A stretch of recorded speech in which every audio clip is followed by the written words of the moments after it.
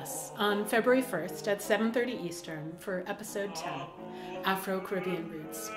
Haitian baritone Jean-Bernard Cerin explores early iterations of Haiti in the classical music tradition by tracing a Creole song's text's migration from Haiti to France to New Orleans.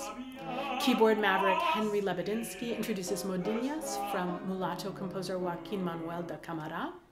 And together with soprano Sherezade Panthaki, all our guests collaborate remotely to record rarely performed songs and arrangements by Guadeloupe-born composer Joseph de Bologne, the Chevalier de Saint-Georges.